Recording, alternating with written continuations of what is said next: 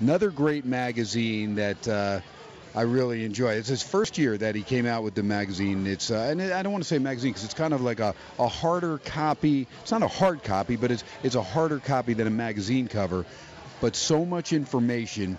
You could tell this guy's an engineer. I mean, because the brain at work of Warren Sharp, sharpfootballanalysis.com, is absolutely incredible. Never stops, just continues all the time.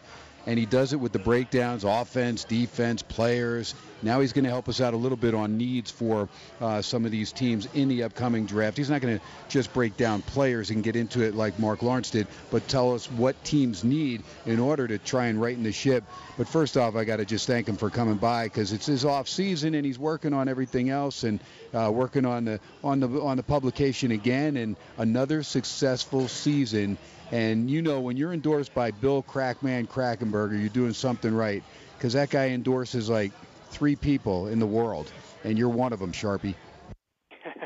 Well, thanks for that intro. His mom's the other one too. We got to say some prayers for his mom. She's dealing with some health issues right now, but yeah, obviously love talking with you guys out there, and certainly excited to get this magazine to the marketplace. I'm looking to come out with it a couple weeks earlier than it did last year. It's going to come out probably the 3rd week in June. I'm well on my way. I've been working since late February, so it's been about 2 months in the books, and I'm in love with the layout, and this version is going to be much better than what even last year's was. I've got a lot of new things in there this year, and I think it's going to make it a lot easier for the reader and also more information for the reader, too. So I'm really looking forward to it.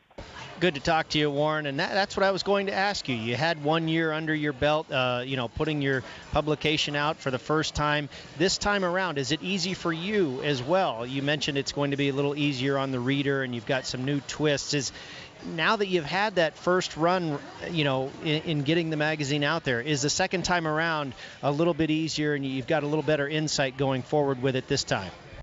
Well, yeah, to an extent, definitely. I certainly, Ken mentioned the engineer element. I'm a very critical thinker and very self-critical. And so I loved the publication when I came out with it last year. Got a lot of great reviews and was one of the best sellers on Amazon when it was released. But, I sat here in February and looked through it again in detail, and I'm thinking to myself, man, I could have done so much more with this. I could have made things so much better, reorganized these different things and added other sections. And so I really decided to attack it hard this year. So from the perspective of I knew what I did last year, and I know how I can make it better this year, absolutely. It's easier from that perspective. From the perspective of I know how much work it's going to take to finish it off and make it be as good as I want it to be. It's still going to be a challenge. I don't have, a team of 10 different people working for me on this. I'm the guy who does everything from start to finish, including layout, including editing, including writing, including all the metrics. So there's been a lot of new metrics that I've created, a lot of new visualizations that I've added, but I'm really looking forward to getting it out there.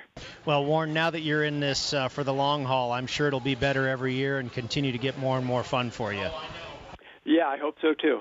Yeah, no doubt about it. I thought it was outstanding. And again, yeah, I mean, that's the thing when you do the first one and you sit back after it's put together. And then, of course, with the type of clientele that you have at sharpfootballanalysis.com, you're going to get some good constructive advice from people saying, hey, what about this? Or can you do this a little different? And so you take all that, and it's just going to help you, as Mark Lawrence will tell you, back when he started the playbook, as opposed to now, things changed over the years, and now he's got it tweaked exactly where he wants it, and that's exactly where you're going to have your publication. But the main thing is, Warren, the information is there, and when you continue to win and you're successful and the model is there, and again, you're somebody that you don't force plays. There's many times that I've had you come on SportsXRadio, and prior to, you're like, KT, I don't have anything yet. I'll go over games and I'll talk about criteria and this and that, but there's just nothing really that is jumping out at me or something that I'm going to put my hard-earned money on, so I'm not going to ask anybody else to put it on. Yeah, it obviously is a challenge every time that you're, doing media, because you want to be as informative as possible, and that's one of the things that I enjoy doing. I love just sharing information with people. I love helping people understand the game of football a little bit better, a little bit more efficiently, because I really feel they get led astray a lot of times when they just flip on the TV on Sunday and listen to the announcers, during the games. And so I like to present a little bit different perspective on why teams should try things a little bit differently, efficiency, play calling. I really dig down into the analytical side of football. So I don't talk quite as much as about, ATS this or trends that, but I spend a lot of time with the X's and O's in the game of football itself, trying to teach people about it. And so if there's some weeks where the plays are light, the games are, the recommendations I have are light, I generally will not recommend people do anything, at least from me, because, I think, as you guys know, the line makers are not always wrong, but every single week there are certain games that are wrong. So they're not widespread wrong across the board, and everybody should be looking to make a lot of action. No, it's certain targeted areas, as you guys well know, and as you guys do yourselves. Warren Sharp with us, sharpfootballanalysis.com. Warren, everybody focused in, and the draft starting tomorrow, but there were a lot of off-the-field transactions that are going to be major coming up this season in New England. Very busy in the off-season. Tell everybody about some of the goings-on there with the Patriots. And again, they're bringing in some people like Cooks, like Allen. I mean, they're making some key moves right now. Yeah, they are. And I think one of the things that New England did awesome last year that a lot of people don't realize the impact that this has is passes to the running back. As we know, White in the Super Bowl, he led the team in receptions. I mean, he was the second leading receiver on the team that season, but he's just a running back, so a lot of people overlook that. But he was a dangerous weapon out of the backfield. What they ended up adding, they stole Gillislee out of Buffalo like they did with Hogan the year before that. Gillislee and Rex Burkhead, the number 1 and the number 2 running backs in run success rate, which means the amount of times that they grade out as successful on a particular run, and that simply means based upon down and distance, did you gain the required yardage, and it changes based upon how many yards to go and what down it is for that play to be graded out as successful. And those two guys, if you limit it to at least 70 carries, those were the number 1 and number 2 running backs in terms of success rate last year, and most people don't even know their names because they were backups. They didn't really get a lot of work, but New England has both of those guys now, and they still have the ability to pass to them out of the backfield, of course. They still have White there. They got Dion Lewis under another year of contract. And then, of course, they had Brandon Cooks, like you mentioned. So they're just a multifaceted team. They understand 2 very important things to efficiency, actually 3. It's very difficult for the defenses to guard tight ends on the early downs as well as running backs out of the backfield. They've got Gronk, they've got the running backs. And also the way to just really flip a game quickly is the explosive plays. And they've got Hogan who can do that, and Cooks can to an extent as well. So this offense it's better than what it was last year, and they won the Super Bowl last year. So it's just a very difficult team to defend. They're going to be very good offensively this upcoming season. Yeah, Warren, I don't see them slowing down much at all this year. Interesting that you mentioned that, the pass out of the backfield to the running back. I've always loved that play. I grew up watching the 49ers. They were very successful with it with Ricky Watters and Roger Craig. And I think there's a couple of running backs in this draft that are also very good at doing that. Christian McCaffrey and Dalvin Cook. Are there a couple teams that you see that could really utilize one or either of these gentlemen? Yeah, absolutely. I think hitting the running backs out of the backfield, there's 2 things that's involved. Obviously, number 1, you have to have an offense that's willing to do that. And, a lot of people are mocking Christian McCaffrey to Carolina. And while I think that would be great for them because their ability to hit the running backs out of the backfield, they don't target them very much, so that could help. And they're not very successful when they do target them. But the key is Cam Newton, the way that he plays, generally speaking, what happens with a lot of quarterbacks, especially pocket quarterbacks like Brady, like Roethlisberger, these types of guys, they want to hang out in the pocket, and if they don't see the routes develop well enough down the field, they'll hit the running backs out in the flat. Well, Cam Newton generally just tends to scramble in those situations. So unless Cam changes and tries to avoid the hits and decides to dump it off to McCaffrey more often, they might not utilize him well enough. But I just saw a mock come out tonight from a guy that I respect, Bob McGinn from the Green Bay area, and he's mocked Christian McCaffrey to Cleveland at number 12, with the Carolina Panthers taking Fournette at number 8.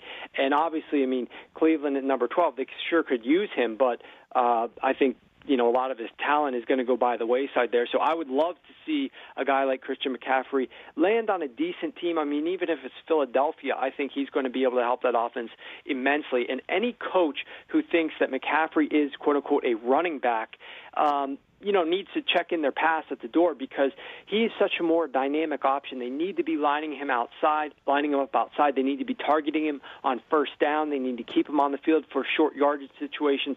There's just so much you can do creatively with a guy like Christian McCaffrey. What is your take as far as Cleveland? Where do you see them going? Are you convinced that they do grab Myles Garrett number 1 overall? And if so, if other people are projecting Christian McCaffrey to go to Cleveland at number 12, do they pass on a quarterback altogether with those first 2 picks? Well, interestingly enough, as you say that, there's been some 11th hour type discussions, and Mitch Trubisky is actually rumored to be going number 1 now. I heard that. Cleveland. Yep.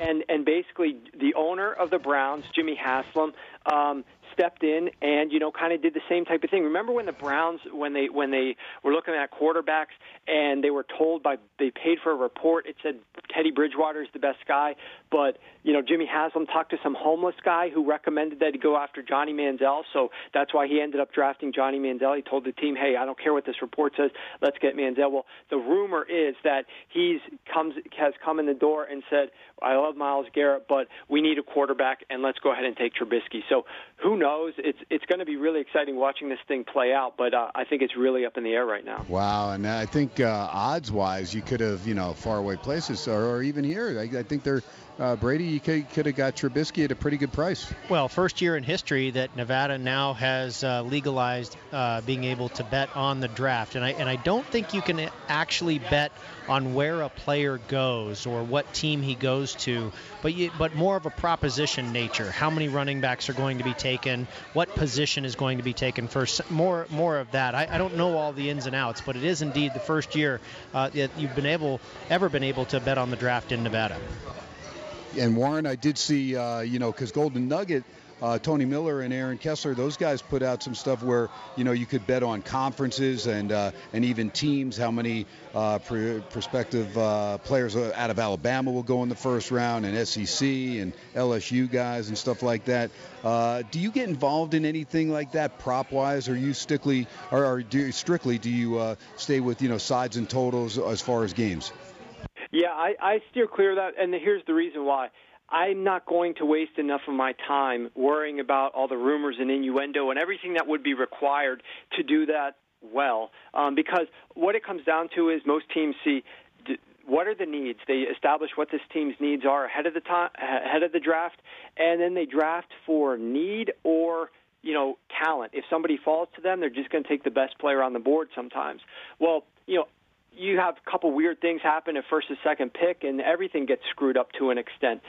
So I let the guys who spend year-round figuring out the draft, I let them do that. I worry about figuring out right now what are the team needs, and then I wait to see the draft happen, and then I immediately begin to analyze, did they address those needs? And it's very difficult to grade a draft class, that first season. We don't really know how these guys are going to pan out, so it's interesting that there are people who will immediately grade the draft. I think trying to figure out and understand it and maybe put a grade on it, okay, but don't beat your chest about this is what the grade that this pundit is giving this team.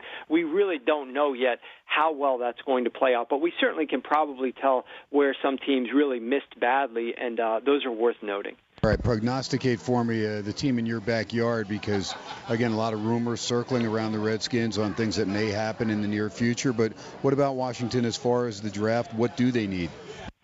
They need a lot of everything. They need a lot of help on defense. I mean, they obviously lost a couple of wide receivers. It's going to hurt not having Deshaun Jackson there to stretch the field. Pierre Garçon was one of their most efficient weapons at receiver. But they still have a very good offensive line that is coached up very well with offensive line coach Callahan. Kirk Cousins, they're paying him a lot of money on the franchise tag, but he's still there. They still got Jordan Reed and Crowder and some other weapons they're hoping to develop from the receiver position. Their defense needs a lot of help. There's a good chance, I've heard McKinley out of UCLA is being mocked to them as a linebacker, outside linebacker. They were just terrible against the run, the worst team in the NFL from an efficiency standpoint against the run. They couldn't get a significant and sustained pass rush going. So there's a lot of problems with the Redskins' defense, and I think that they're going to need to address that early in this draft. And then, the craziness that ensued with the general manager basically being run out of town and all of that comes along with it, and now George Allen trying to seize control and figure out things. It's just a mess over here. You guys should be happy you're not anywhere close. Yeah, and that's a big loss on draft day, too. McLaughlin was a heck of a scout, and it's unfortunate what happened to him. Warren, I agree with you. The defense was awful for Washington, but one position you didn't mention, and I think where they're really lacking as well, is running back. Yeah, they have not had a decent running back for a while. Chris Thompson out of the backfield is kind of like this quote-unquote third down back. Was effective for them, but they didn't have the first and second down pounder with consistency. They had a couple guys that they would be rotating in. I will tell you though, this whole notion of the quote unquote third down back, I think, is prehistoric to an extent. These guys, if they're good at catching passes out of the backfield, I really believe that these teams need to be throwing the ball to them more often on first down, not waiting for third down. Actually, if you look at the metrics and analytics, the least efficient time to target a running back out of any down and distance, I don't care what the distance is, the least efficient time to target them is on third down. On third down, hit a tight end or a wide receiver. That's going to be your more efficient play to get a first down. On first down, actually targeting a running back out of the backfield in the passing game is more successful in terms of success rate than throwing the ball to a wide receiver.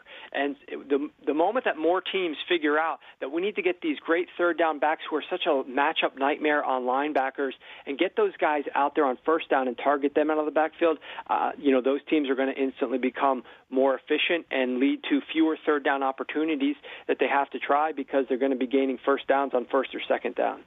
Warren, are there a couple players and a couple of teams maybe in this draft that you see lining up the way the chips may fall here that really have you excited? Like, I think, this team's going to get that guy, and that should really do wonders for them. Are there any situations that you see possibly developing that have you intrigued in this draft?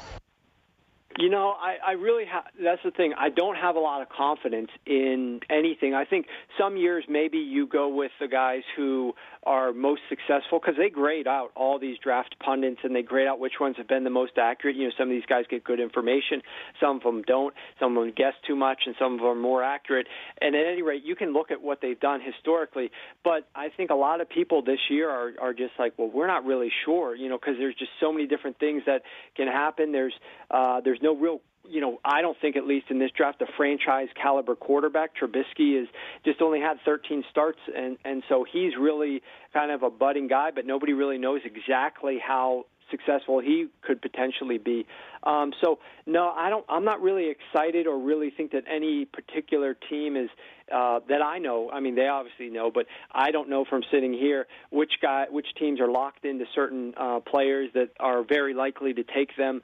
And as a result, I know what some of these teams' needs are. I know what they need to do in the draft, and we'll see, how it plays out once this draft is concluded in terms of what my immediate reaction is for the upcoming season and which teams address some of those needs and which teams really did not and really still have gaping holes, because there's a number of teams this year that have gaping holes in their roster in terms of the quality of their talent. Warren, talk to me about the Raiders because, again, so much anticipated here in Las Vegas, and the the picks on Saturday. They have a 5th-round pick and 2 picks in the 7th round, and they're going to be made over by the Welcome to Las Vegas sign, I believe, if I read everything correctly. But they've got needs on the defensive side of the ball more so than the offense.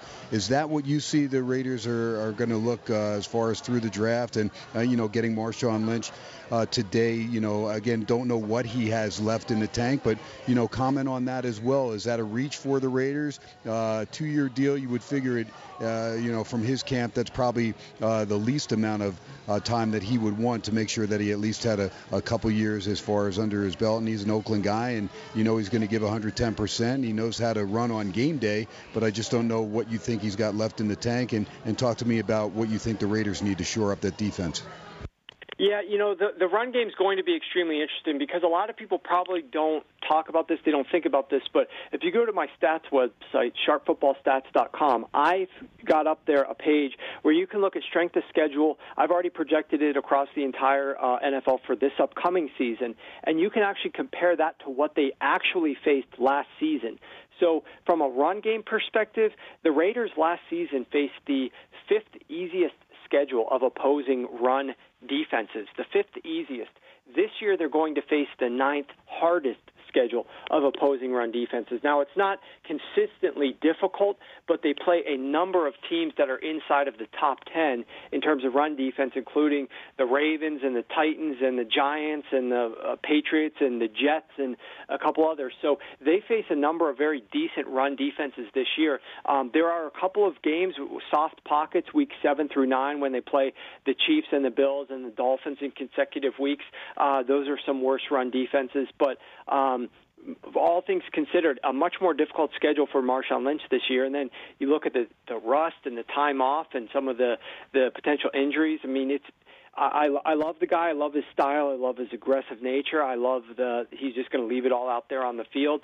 But it's going to be a challenge for him in certain weeks and, to see if he can last the entire season. You're right. That offense, though, extremely productive, extremely effective, especially against the very difficult schedule last year. They actually played the number 1 overall schedule of pass defenses last season, yet they ranked 4th in passing efficiency last year. It is their defensive side that they need some work on.